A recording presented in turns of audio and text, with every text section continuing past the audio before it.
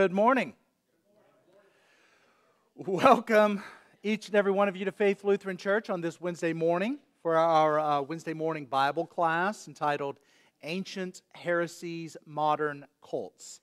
If you are joining us on the live stream, maybe for the first time, I'm Pastor Rob Harbin. Just a moment, Pastor Clayton Sellers is going to be running into the frame with coffee. And he didn't spill a drop, so he's doing very well. We're glad that you're sharing this time with us. This is class number 2 out of 7. Today we are moving on. We covered the Gnostic heresy last week, at least in the basics. Today we move on to Arius and Arianism in the ancient church, how the ancient church addressed that, and what is modern day Arianism. And I do have my phone. Yeah, I don't know where I'm totally discombobulated today. So the office is getting all moved around, and so the moving crew is here. And my microphone's now on. The moving crew is here, and so everything's all discombobulated out in the narthex and in the office, and everything's just all asunder. Anyway. Glad you're here. There are study guides back there. Hopefully, if you're following the online class, you can download the online version of the study guide. But we've got a lot to cover today, and we're already 5 minutes behind. We never get started 5 minutes late. So let's begin with a word of prayer, shall we? Yes. Lord Jesus Christ, you are the Word made flesh. You were there at the beginning. Indeed, you are the Alpha and the Omega, the beginning and the end. You are from eternity. And yet there are so many who have misunderstood your nature and your person. And we ask that you would bless us today as we talk about the ancient heresies of how people misunderstood who you were and how that wreaked havoc in the life of the church, how the church responded. And yet today, 2,000 years later, the modern day America and the world in which we live still misunderstands your person and your nature. Help us to be clear in our proclamation from Scripture alone, and may all that you hear be pleasing in your sight. In your name, Jesus Christ, we pray. Amen. Amen.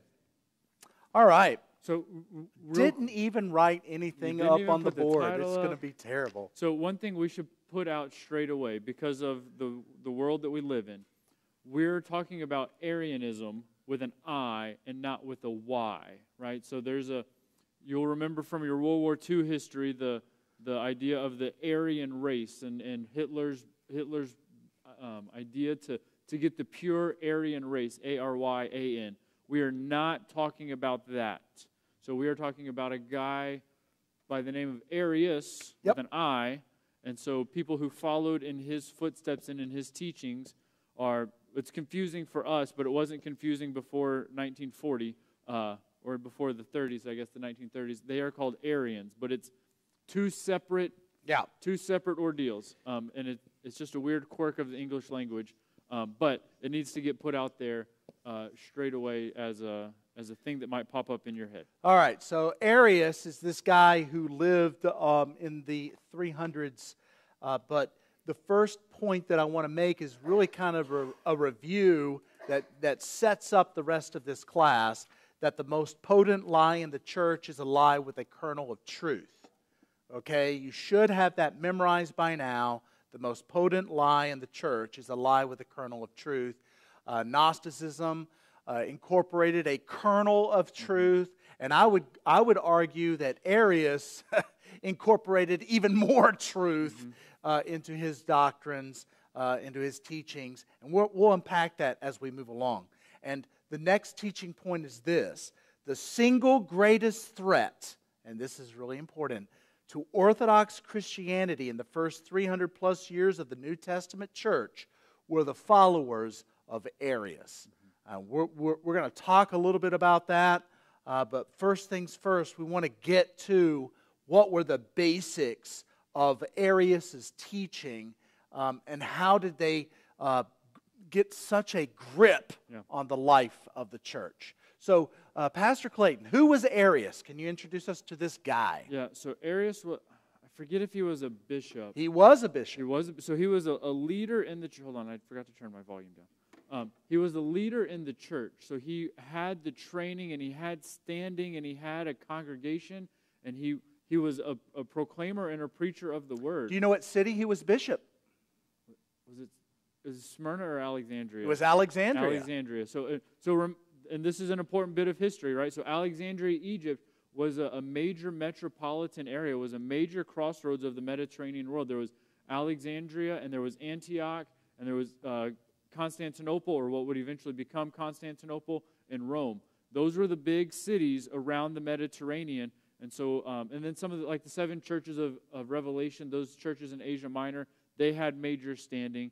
And so a lot of the controversies and the heresies, but then the writers who come out arguing against those heresies come from a handful of places around the Mediterranean. But it's important you understand that Alexandria itself was one of the 5 greatest, they call them Sees, S-E-E, one of the 5 greatest theological powerhouses of the ancient Christian church. The 5 were probably in this order: Rome, Constantinople, Jerusalem, Antioch, and then Alexandria. And Arius ends up being bishop of the church in Alexandria, which had it literally, folks. Think of it this way: how many seminaries does the Lutheran Church Missouri Synod have? 2. 2. Where are they located? Dr. 2. Dr. Pavley would always throws in St. Catherine. All right, so I'm talking about in the United States. In the United States, yeah, 2. We have 2, right? Well, those basically represented 5 different theological schools, and one whole school was ruled or overseen by a guy named Arius. Yep. So he had power, he had sway, and he taught. Let's get into these basics. So number 1, and folks, just like last week, remember, we're not going to cover everything. We just don't have time in 55 minutes to cover every detail of Arius and the ancient church, but we're going to cover the basics. Arius taught a hierarchical relationship between God the Father and God the Son. Yep. So when we say that, Pastor Clayton, what do we mean by a hierarchical relationship? Using that study guide as your... Yeah, so you could also add, we could say, what's the word I'm looking for? Not submission.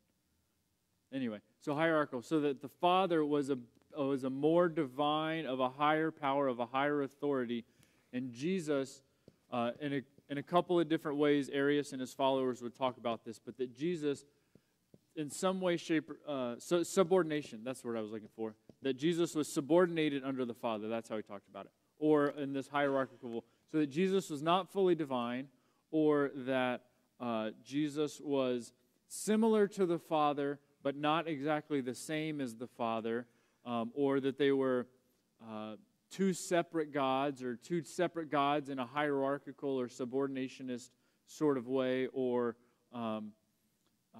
and maybe we'll get into this, maybe that Jesus was man but was adopted in, that he was a creature but that got adopted in or got given something, and so he breaks up the Godhead. He breaks up the Trinity, and from this flows out a conversation on the Holy Spirit, which is for another day. But the Trinity gets broken up into, instead of 3 and 1, just becomes sort of this 2, but the Father's really the true God, and Jesus is something less than. All right. So if you're looking at this on the whiteboard, if you're looking at this from kind of a visual perspective, the Father is true God. All right?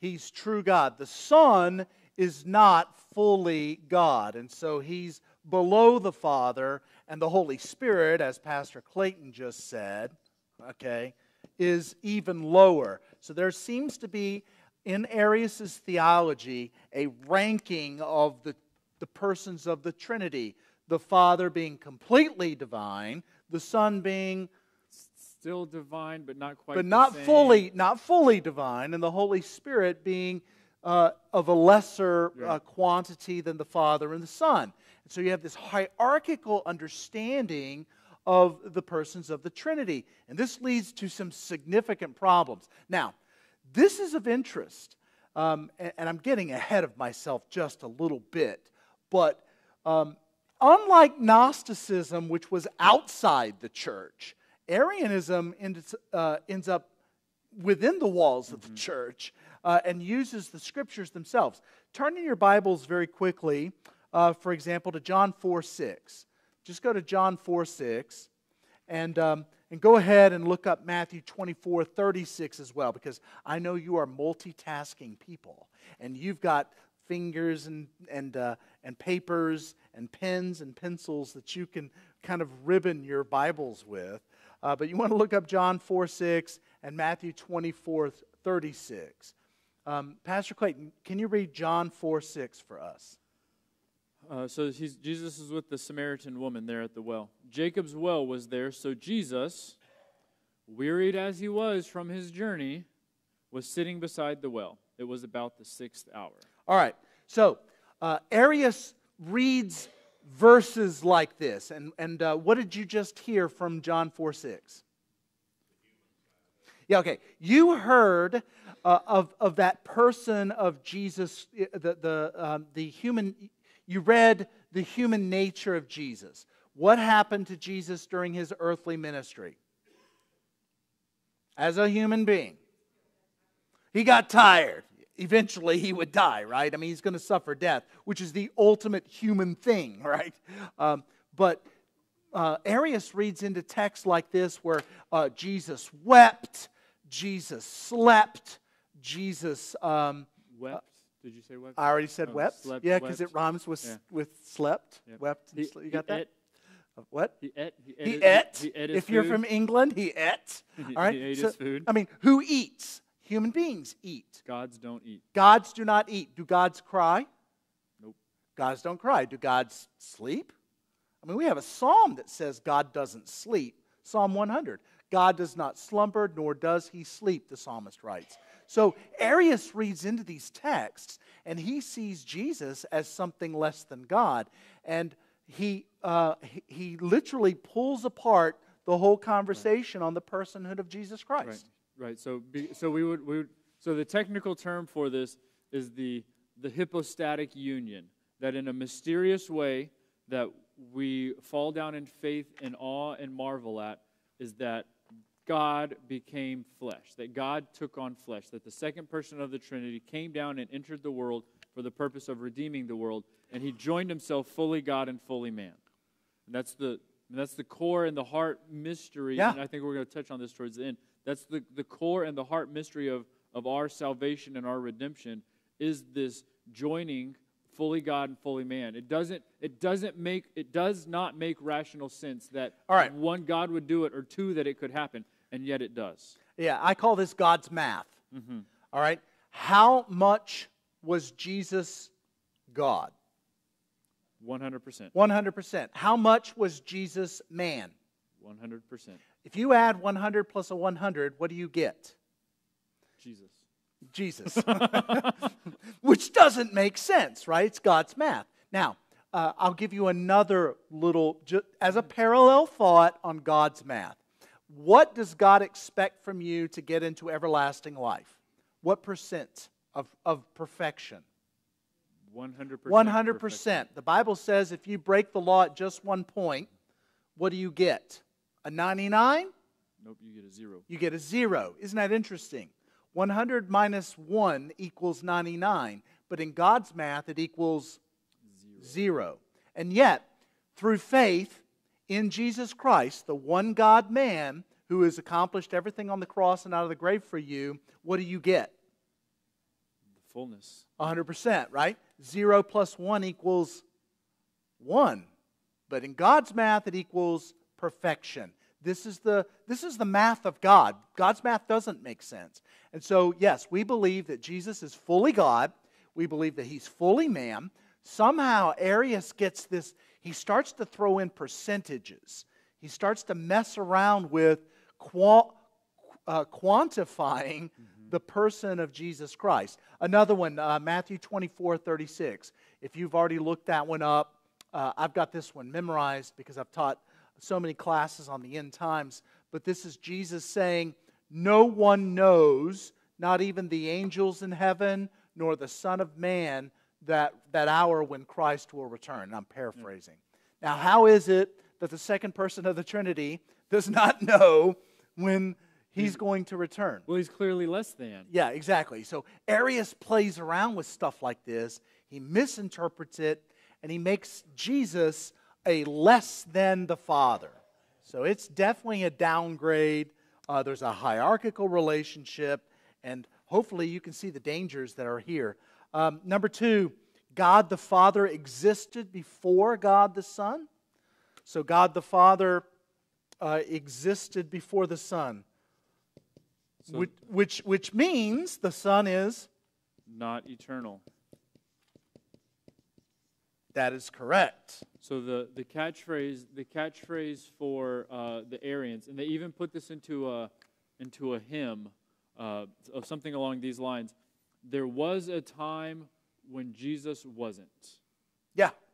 All right. Stop and just put that into your brains for a moment.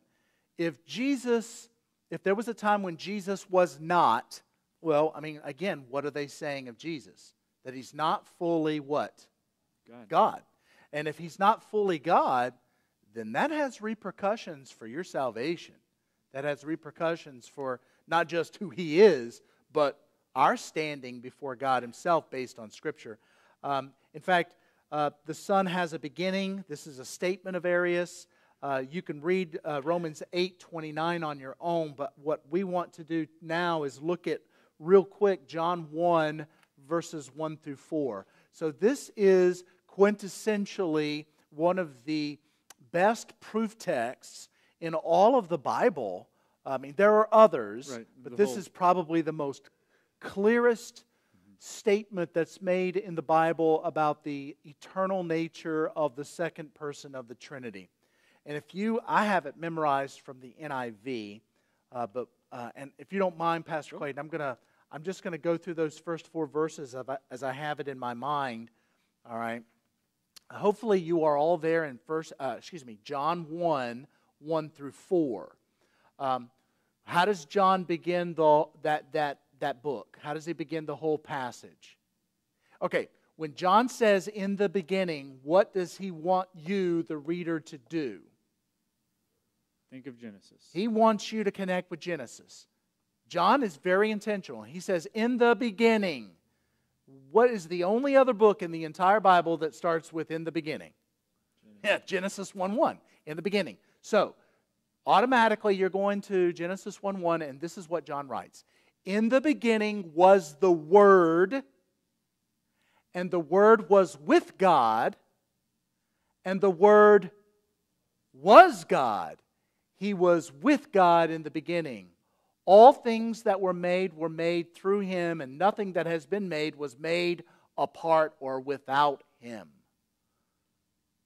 So what did John just say? In the beginning was the Word, and the Word was with God, and the Word was God, and He was with Him in the beginning. All things were made through Him, and nothing that has been made was made apart from Him. What's going on here? It's talking about the second person of the eternity of the second person of the Trinity. This is the eternity of the second person of the Trinity.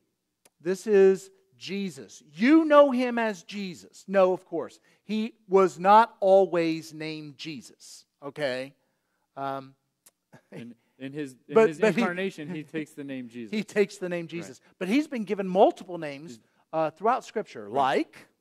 So He shows up throughout the Old Testament as the angel of the Lord, the Malach Yahweh. Isaiah calls Him the Prince of Peace, Wonderful Counselor. He's the Lion of Judah. The Lion of Judah. The star that's going to rise up. Right? In Right? Isaiah 7:14, He's called Emmanuel. Mm-hmm. I mean, he gets multiple names.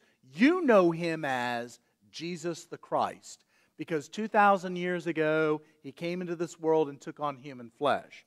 But He always has been. This is what Arius gets wrong. this is what Arius basically misinterprets from Scripture. His human reasoning and rationality leads him down this slippery, dangerous, heretical slope. Now, here's the note. Oh, go ahead. Question. Yeah. All right, so that is exactly where I'm headed. So thank you for the segue.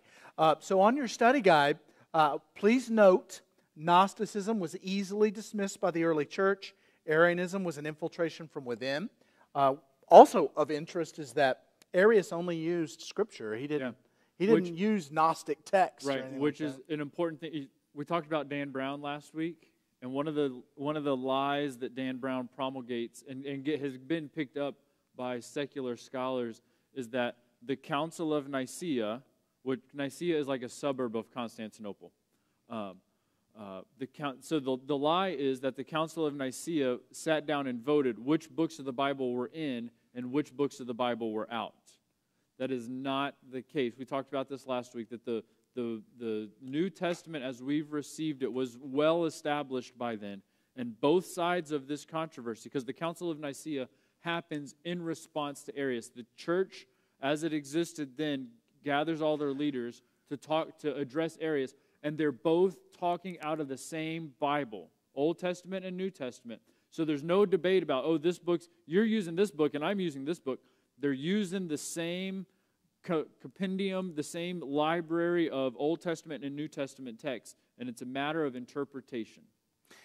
How bad was it in the life of the church? How close was Arius and his theology in taking over ancient Christendom? So after the Council of Nicaea, Constantine, for better or for worse, whatever Constantine does, Constantine comes down on the side of orthodoxy, on what's referred to as the faith of Nicaea. After Constantine dies and his authority and power to kind of hold things in place, once he dies, his son actually becomes emperor, and his son is a follower of Arius. And so for the next 300 to 400 years, over half of what we would think of as the Roman Empire, even though it's being run by the Visigoths and the Vandals and whatever, there's a strain of, I'll call it Christianity, but there's about half the church is following the teachings of Arius, that Jesus existed, that Jesus died on the cross, but he's not eternal, and that he's not fully divine. And so for multiple centuries, the Orthodox faith and the Arian faith are existing side by side and continuing to fight. This is so interesting, folks. Okay, how close was it? There is a church in Italy, okay, that has a baptistry, an Orthodox baptistry, and an Arian baptistry. That's how close this competition was at one point in the ancient church, because they were constantly at odds with each other. If it had not been for this Council of Nicaea that basically laid the foundation for Orthodox Christianity, who knows where we would be right now. But guys like Athanasius, you've heard of him because we confess his creed on Holy Trinity. All right, he didn't write it, but he was such a strong defender of the Trinity and great writer about the Trinity. He went head to head with Arius on multiple occasions. Athanasius was actually exiled like 17.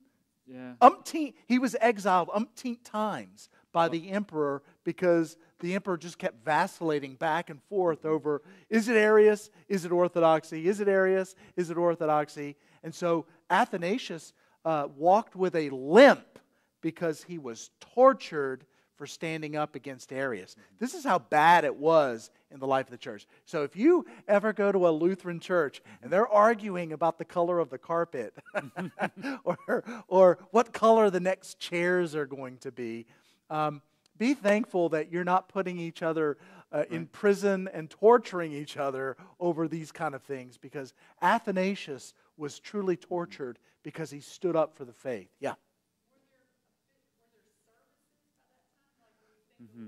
Yeah. Yes, yes. They had worship services like at the Council of Nicaea. They had a corporate worship together. Now, whether everybody communed together or not, right. That's debatable. There may be some historical data on that, actually. And so, just by way of extra information about the Council of Nicaea, this was a weeks-long endeavor with the bishops, the leaders of the church, and all of their secretaries and supporting theologians and the scholars. And the emperor was there with all of his retinue. And the emperor actually paid for this and was putting everybody up. And so they kind of took over the town of Nicaea for it was at least a month. And if you ever wonder why we take minutes at church council meetings or voters meetings or whatever, is because, well, we still have the minutes from the Council of Nicaea. That's why we can say what we can say about this, is because those records of the writings and the decisions and the votes that they took and the conversations that they had were written down and have been passed down through the centuries for us to continue to see which is pretty cool where stuff. We stand. So this is what the church did in response to Arius, because we got to move on. We got to get to modern Arianism. We say this today in the Nicene Creed. You probably have it memorized, and this is what you were asking about, Cheryl. What do we confess about the second person of the Trinity? So I believe in God the Father Almighty, maker of heaven and earth, and of all things visible and invisible. All things visible and invisible, and His only begotten Son. Only begotten is the first key word there, right? The only begotten is the first key word. What does it mean to be only begotten? So if we start with only, there's just the one. Right. There's the one Son from the Father. Begotten. What does it mean to be begotten? So as we say in the Creed, right? Begotten, not made, not Well, we haven't gotten there yet. So we have to unpack that first line. Only begotten Son of God. So we're basically saying that the Son proceeds from the Father. But this does not mean the Son is created. He proceeds from the Father. Are they co-equal and eternal? Yes. Yes. But is the Son subordinate to the Father? Only in regard to His human nature as He carries out His salvific work on this earth, not according to His divine nature. So He's only begotten of His Father before all worlds. Here we go. God of God. Y'all know how this goes. Light of light. Light of light. You can say it out loud, John. Go ahead, say it. Very God of very God. So what were the people at Nicaea trying to communicate to Arius? Over and over and over again. It's almost as if, and this is really kind of the image. How many times? I know, John, you're probably pretty good at pounding a nail into wood. You only have to do it once, right? And you get it in. Is that bam? I'm a master carpenter. You're a master carpenter. Bam. Well, I can't do that. So how many times do I have to hit the nail? Multiple times. Numerous times, right? How many nails do you have to use? Stop it. Okay. All right. I am not Jesus the carpenter, okay? You know the saying, measure twice, cut once. Yes. Well, Jesus laughed at that. He went, measure once, my friend, measure once. Because he's Jesus. Perfect. He's Jesus, yeah. All right, so how many times do you have to hit the nail to get it to go into the wood? Multiple times. When you confess the words of the Nicene Creed, that's the image. How many times are they pounding this into Arius? Begotten of the Father, God of God, light of light, very God of very God, begotten, not made. They're hammering Him because they want to make it abundantly clear, overwhelmingly clear, that this hierarchical schematic of the Trinity is false. It doesn't work. If Jesus is less than divine, then folks, your salvation is less than secure. Right. And I hope you got that. I hope you're listening. So that's why the Nicene Creed literally says what it says. It is in direct response to Arius. They're pounding it into him. So just on the phrase "light of light," they included the phrase "light of light" because one of the ways that Arius and his followers would talk about the relationship between the Father and the Son is they would say that the Father was the S-U-N Son, and that the ray of light is the Son of God. And so that they're related and they're similar and they're connected still, but the ray of light is different than the actual S-U-N Son. And so when we say light of light, we're saying, no, it's not the orb and the ray, it's the same in the divinity. And then finally, the last nail, the last hammer stroke is that statement, being of one, we say this in the Creed, one what? Substance with the Father, by whom all things were made. One substance. Arius used the term like substance in the Greek, and I gave you the Greek just for giggles. But like substance, the confessors at Nicaea said of the same substance. You are actually confessing against Arius every time you say the words of the Nicene Creed, which is pretty cool, right? I mean, you are literally echoing history's rebuttal and rebuke of this heretic. Yeah, which is one of the when sometimes people will talk about I just want to take the church back to the earliest times and when things were more pure and less corrupted and this sort of thing. Well, if we go back, we have to fight these things again. This is our heritage to say no. We've wrestled with this stuff. We have this confession of faith, this way of articulating the divine truths and the divine mysteries. At some point, we can say a lot about the union, the divinity and the humanity of Christ coming together. But at some point, we fall down in faith and say, look, this is how you've revealed it. We're going to be faithful to the Scriptures and the confession of the church that we're a part of. And I would also, this is just a side note, this is not part of the class today, but there are some denominations today who disavow creedal statements. They say, deeds, not creeds. Right. I'm not going to name those denominations. I've been reading more about them most recently as I try to understand more about some of the other denominations here in Collierville. Right here on Bahalia Road, as a matter of fact. But the bottom line is that there are many denominations that disavow the creeds. When you disavow the creedal statements, you open yourselves up to this stuff. That's why there are creedal statements. That's why the Nicene Creed says what it says. They were firing back at Arius, and you do every time. You're firing back at modern-day Arianism every time you make profession of those words, being of one substance. You ever wonder where that comes from? With the Father, by all things, by whom all things were made. It comes because people question Jesus. They attacked him. So, one last little footnote here. True or false? Santa Claus punched Arius in the face? He did. True story? True story. So, a guy, Nicholas of... It's Ankara, Turkey now, in Syria. Anyway, his name was Nicholas. He becomes Saint Nick, and we get Santa Claus from I think the Polish pronunciation of it. But anyway, Saint Nicholas was there as a bishop of the church, and he got so fed up with Arius twisting the Scriptures and denying the divinity of Jesus that he gets up and he punched Arius in the face. The emperor has him arrested. He gets put in jail for the night, and then he comes back.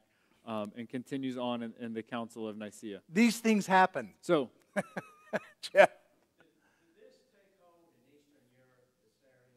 It was Arianism did not dominate in the Western Church. It definitely dominated more in the Eastern Church. It dominated more towards the regions around Alexandria, of course, where Arius was bishop at the time.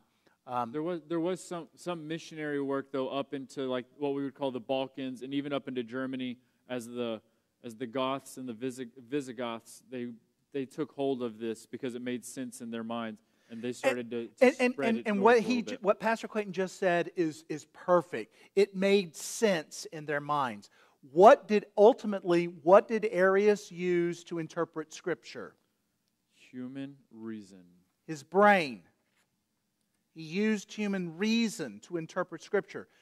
And unfortunately, again, I'm going to butt up against other theologians from other denominations. You cannot use human reason to interpret Scripture. Scripture is the Word of God. And if we try to insert human reason, then we put our brains and our reason and our rationale above Scripture as the critical method. Okay? We have to subject our brains, subject our reason and our rationale to Scripture, especially when we don't understand it. We don't understand all of Scripture. So to try and reason it out, well, God must mean this because, that's the way we think. That is to fashion God in your own image. This is why Lutheranism is so difficult for a lot of people, because Lutheran theology lets Scripture, interpret Scripture, and when we don't understand it, we let it stand on its own. We just leave it alone. We don't try and rationalize it away. We just confess it. Right. It's the Word of God. We don't know everything. We don't have all the answers. Yep. So I know we've gone. Any questions or comments before we dive into modern day Arianism? So let's get into this. Modern Arianism of the first kind. Very quickly, we're just going to hit the highlights here. But a guy by the name of Charles Taze Russell, he shows up on the scene in 1879 with his Watchtower News. And Tract Society, right? And the Tract Society. And what comes out of Charles Taze Russell is, of course, Jehovah's Witnesses. There's one down here on... They send me letters at Christmas and Easter inviting me to come and learn about something. You should go. Just wear your collar and just say, hey, I brought my Greek New Testament and my Hebrew Old Testament. I'm going to preach today. But that's what they do, though, is the Jehovah's Witnesses, and I know this isn't on the study guide, Jehovah's Witnesses take John 1 through 4, and they miss against all scholarship, against all Greek grammar rules given to us through all the centuries. They take John 1 through 4, and they say the Word was a God, and the Word was, and they make it to be right. They subordinate the second person of the Trinity in their interpretation, and they do it based on. It's a total mishandling of the grammar. Yes, it's not even. We're not even talking about the theology. It's just the rules of grammar, and they're breaking the rules of Greek grammar. I get it. To satisfy their own, to get to their own conclusion. It's crazy. Jehovah's Witnesses literally set aside the rules of grammar in ancient Greek and Hebrew to accomplish whatever theology they want to accomplish. This is how they do it. You wonder, wow, they're reading the Bible because they do use the same Bible that we use. And yet they say Jesus is not Lord. In John chapter 20, when Jesus revealed his scars to Thomas in his hands and his feet and his side, what did Thomas say to Jesus in that moment? You're a God. Oh, no. My Lord and my God. My Lord and my God. Plain and simple. Jehovah's Witnesses completely ignore it and say, no. They change the grammar. They just change it. It's bizarre. So, JW is, to Jehovah's Witnesses, Jesus is a mere angel. So they don't see him as God. So look up here at this kind of hierarchical, relationship between Father, Son, and Holy Spirit. They do the same thing. The Son is not divine. This is one of their big things. This is one of their big mantras. Jesus is not Lord.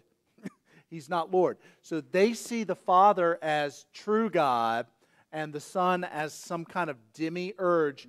Again, no better than an angel. They do Many Jehovah's Witnesses identify Jesus as with the angel or the archangel Michael.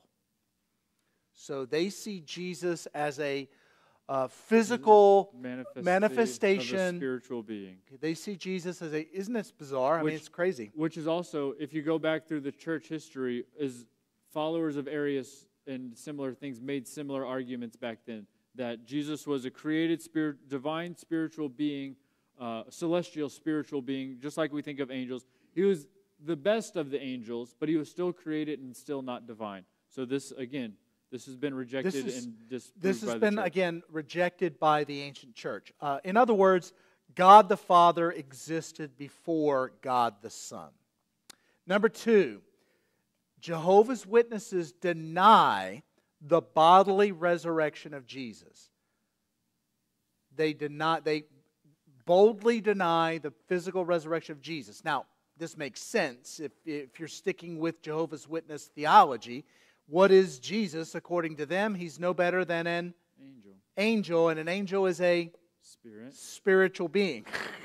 So they believe that he only rose in spirit, which again makes sense if Jesus is just an angelic presence. Okay, so again, it's clearly a lessening of the Son. Here's another one.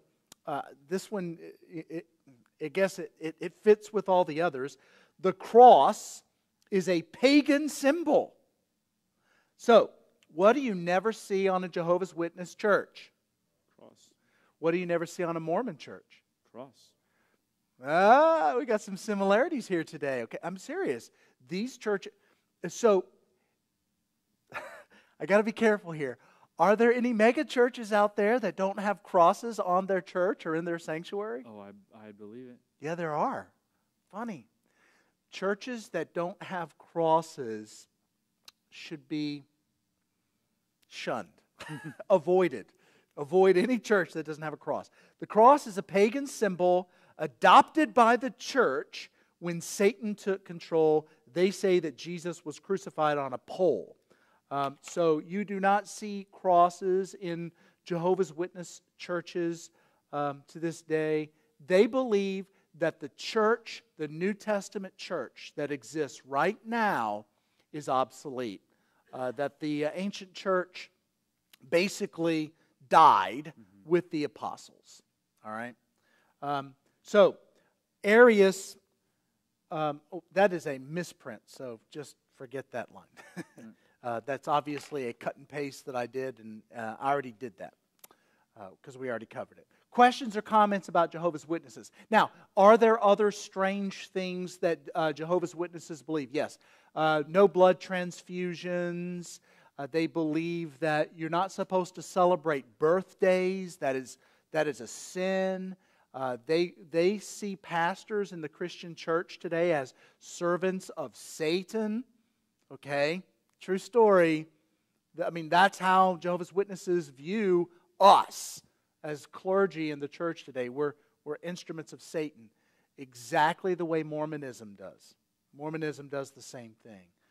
But we wanted just to cover the basics on Jesus. You know that right. if your Christology is messed up, if your understanding of Christ is deviates from orthodoxy, then everything else falls apart. Correct. If Jesus is not fully God, then you, my friends, are not fully saved. It can't happen any other way. Jesus had to be fully man. Why? Do Galatians, right? Well, let's just add. Yeah, we could do Galatians chapter 4. Yeah. Galatians 4:4. If y'all look that up real quick. Yeah, that would probably be the best summary text for why Jesus had to be fully man. Let's see if I can find it. Galatians 4 for it. I have it memorized. I've got a synopsis for Paul Meyer. He translates it, in the fullness of time, God sent His Son, born of a woman, born under the law, to redeem those under the law. Why did Jesus have to be fully human? So that He could redeem our humanity, so that He could redeem our flesh. Our flesh is under the curse of sin and pain and suffering, And if he doesn't come in the flesh to take on the pain and the suffering and the penalty that we deserve in our sin, Yeah. then we can't be saved. And why does he have to be fully God? Because only God can satisfy the demands of God. So what God demands, he supplies. Isn't that cool? What is the only religion in world history where God fulfills what he demands? What's the only religion? Christianity. Orthodox Christianity. You go to Islam, what does God demand of Muslims? The 5 pillars. The 5 pillars, or if you're Shiite, the 6. If you go to the God of, if you go to the Buddhists, what does God demand? And it's the 8 truths. 8 points of enlightenment. 8 points of enlightenment. I know Right? it was 8. You go to the traditional God of the Jews, what does Yahweh demand? The 10 commandments. 10. So we went from 5 to 8 to 10. We could just do this all day long. Every God in the world today demands, but only one God meets the demandment. He fulfills the expectation, and that's the Christian God. So if you ever wondered why, which religion is the true religion, you're in the right place. So ours is truly a religion of grace, which is pretty cool stuff. But anyway, there you go. Moving on to Mormonism. Again, Mormonism has a lot of weird, just weird stuff. Baptism of the dead, celestial marriage, magical underwear that temple Mormons have to wear when they go to temple worship. I mean, there's just a lot of weird stuff. You could go back to the very beginning. Joseph Smith in 1823 was visited by an angel called Moron. No, Moroni. Oh, is it Moroni? Yeah, you're making a point. Oh, sorry. Sorry, I thought it was Moron. Moroni. Macaroni? No, Moroni. Moroni. I'm maybe. being mean. You're being mean. But let's face it. If you fall for this stuff, Yeah. I mean, so Joseph Smith gets visited by the angel Moron, and Doubling down, huh? Keep going. He gets visited. he gets visited. The angel reveals these divine texts, and Joseph Smith was supposedly with some help from, with a little help from my friends, a couple guys. They write down the stuff. Of course, all these texts are lost now. No one knows where they are. The Moroni took him back up into heaven, took the golden tablets Well, back yeah, up but into there was a heaven. translation Oh, yeah, that's right. of the text that are supposedly buried somewhere in America. One likely location is Independence, Missouri. Yep. Yeah, one likely location for these texts is in Independence, Missouri. That's not the Church of Jesus Christ of Latter-day Saints. I believe it's the Reformed Mormons that are there. By the way, Mormons have splintered into several groups, but they're all basically the same in theology. So in Mormonism, Jesus is not divine. He is not from eternity. Again, what Joseph Smith did was he lessened the Son from the Father.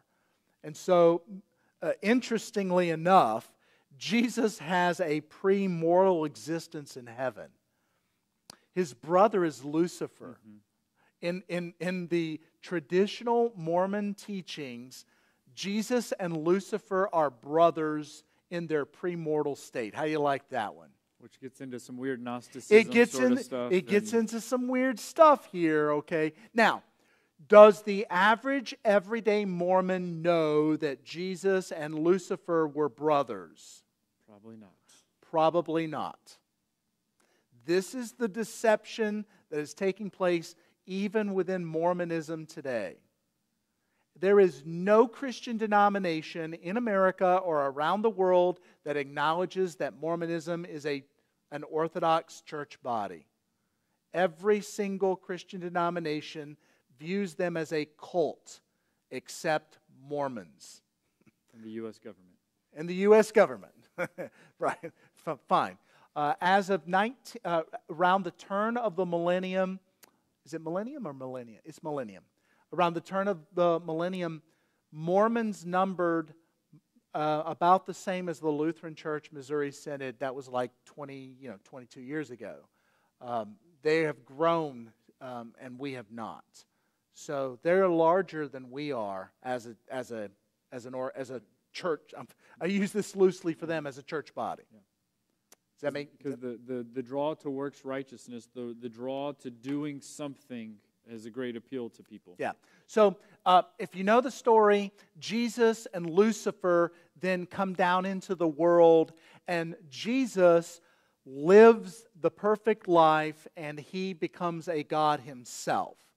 So they believe in I forget what the term is called, but it is a progression. It's a type of a divine progression where you can become God yourself. This is why there's a great video, well, I shouldn't say, it's dated now. I don't know if they've updated it, but there's a video out there called The God Makers, because Mormons have come to be known as the God Makers. So you can become your own God and reign over your own world and have multiple wives and multiple children, which, according to traditional Mormon teaching, Jesus has.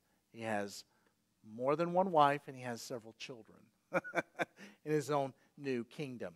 Number 2, Jesus does not atone for individual sins. Just like Jehovah's Witnesses, the cross is a pagan symbol in Mormonism. What do you not see on Mormon churches? Cross. Instead, you see the angel. Moroni. I'll let y'all fill in the blank on that. This is a great quote from Lorenzo Snow. Who is Lorenzo Snow? He was one of the prophets. By the way, in Mormonism, they do believe in continuing revelation. So, for example, the president of the Mormon Church can have a direct revelation from God, and Scripture can change. I brought with me the 2 Book of Mormons that I have. This is the 50s version. This is the newer version from the 80s or the 90s, whatever. Since 1830, over 3,000 edits and changes have taken place for the Book of Mormon. In the 50s version, they were still talking about African Americans as excluded from the priesthood. They've changed that. Makes sense. Makes sense. Because the president of the Mormon Church had a direct revelation from God. All right. Even in their history, their historical, storyline. Their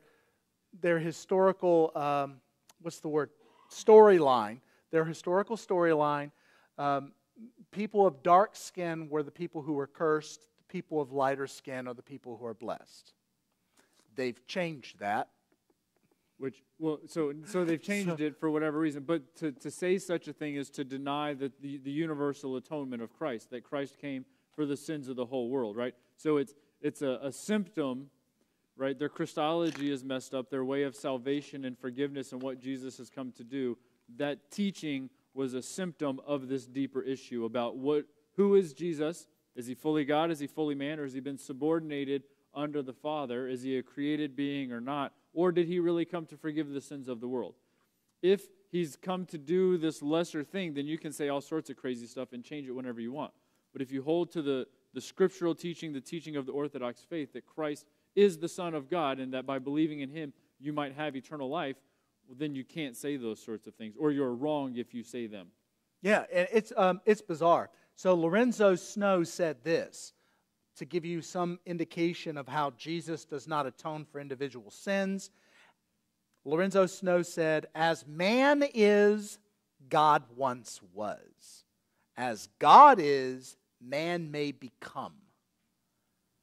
So in other words, you can earn divinity. You can literally work your way, and again, I forget the term, but it's something progression. You can work towards divinity and become a God yourself.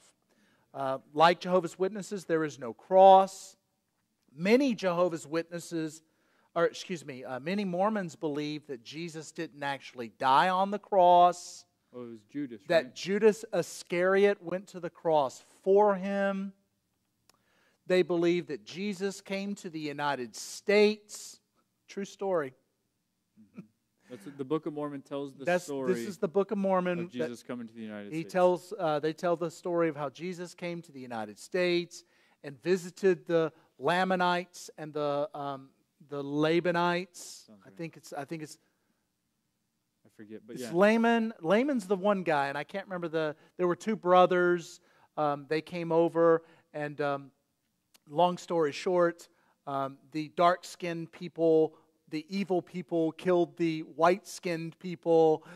And folks, there is absolutely no archaeology. There is absolutely no geography. There is absolutely no history to confirm any of this. It is a complete fabrication. Mormons have literally walked away from Mormonism because of that. The deeper they got into this whole lie, the more they realized this stuff is just all made up. That's right. It is. That's why you've got to have continuing revelation from your president, right, who can lead you and guide you. They also, like the Jehovah's Witness, believe that the true church died with the apostles. So basically what we got going on here, just to kind of summarize, we're not going to get to that end today. We'll incorporate that image. That's another conversation we'll incorporate into a later class. But I will say this. You see the parallels between Jehovah's Witnesses and Mormonism. Organisms and Mormonisms. Yes. I'm getting it all mixed up. The bottom line here, what you need to understand is, like Arius, they have downgraded Jesus, if you will. They've made him less than fully divine. They still hold to this theology today, and because of it, there's no divine atonement. Jesus said, by their fruit you will know them. Mm-hmm. Churches that don't have crosses are dangerous places. And I'm not saying we worship the cross. That's not my, I know that there are, that's another conversation. Right. There are some Christians who believe we shouldn't have any images up at all. But we don't worship the cross. We don't worship the crucifix. That's a cross with the body of Jesus on it. But those images point us to the truth that Jesus is fully God, He's fully man, and He has fully atoned for our sin. And it is simply through faith and faith alone. So, would you add anything? I would just say, so Jehovah's Witness and Mormonism serve as the institutional forms of Arianism, right? But it shows up within our culture in the way that the culture says only the material stuff matters, that only the physical stuff matters, and so any spiritual stuff doesn't count. And so do you remember all the man on the street interviews when they say, oh, who do you think Jesus is? And everybody agrees, even the most ardent atheists will still agree that Jesus existed, right? Like as a historical fact, there was a man named Jesus. He was a great rabbi. He was a great guru. He was a great ethical teacher. He was a great philosopher. And so in that way, they've elevated him in his humanity, but they deny the divinity, or they subordinate him. That's and so, right. So it still percolates and still exists out in the popular mind. Right. Nobody would argue that Jesus was a great man. Nobody's going to argue that. I mean, unless you're a Satanist, right? You're in the Church of Wicca, but I think most people will acknowledge, you're right. He was a great prophet, a great guru, a great speaker, a great leader, rabbi, and they'll elevate him above the average ordinary Joe, but they lower him in his divinity by denying his true divinity. And C.S. Lewis said, that this, in his writings, that it's he called it the trilemma, the trilemma argument for Jesus. You've got three choices with Jesus. Either he is a liar, or he is a lunatic, or he really is Lord. Because of the statements that he makes in the New Testament, you can't get past them. Claiming divinity. When he goes and says things like, I am the bread of life. I am the vine, you are the branches. I am the good shepherd. He was claiming divinity. I am the way, the truth, and the I life. am the way, the truth. I mean, it doesn't get any better than John 14, verse 6, right? No one comes to the Father except through me. It's a scandal. It's scandalous, the things that he says. He's either a liar, he's a lunatic, or he really is who he says he is, and he is Lord. So, any questions or comments before we close? Don. Isn't the Mormons kind of like Christian Science, that the higher you are in the church, the more money that you made and given to the church? Yeah, money has a big role in the further you get into Scientology and Mormonism. I'm not sure, I don't think you get paid to be a Temple Mormon, but You have to pay to be one. Yeah, you have to pay to be a Temple Mormon. And here's the part, I said on the study guide, Mormonism number 2, Jesus does not atone for individual sins. The only way that you can atone for individual sins is by living a perfect life. You've got to live according to the rules that Mormonism has. It's the same thing in Jehovah's Witnesses. So your salvation is not dependent on Jesus. It is dependent on you and what you do. So in Mormonism, that means, I forget, there's a term that was used, the ordinances. You've got to follow the ordinances of Joseph Smith. And those ordinances carry on today, no caffeine. I think they changed that when they bought the largest Pepsi bottling They might have facility. changed that when they bought the largest. See, that's just it. I mean, again, since 1830, over 3,000 changes to the Book of Mormon. They probably changed it when they bought Pepsi, right? Coke. Yeah. But I think they probably, that's where, the changes in those companies came in too.